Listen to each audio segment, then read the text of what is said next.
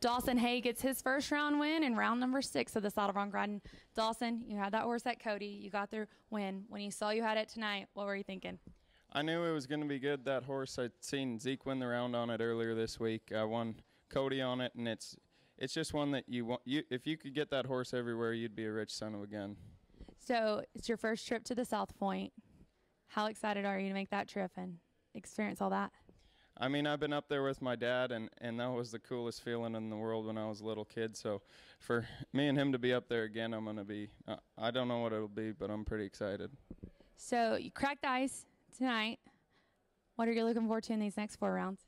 I'm just going to try and keep riding as aggressive as I can. You know, at this point, I just want to see how much money I can win here. So I just go into each ride like it's any old rodeo and try and keep my head on straight and go for a couple more round wins, hopefully.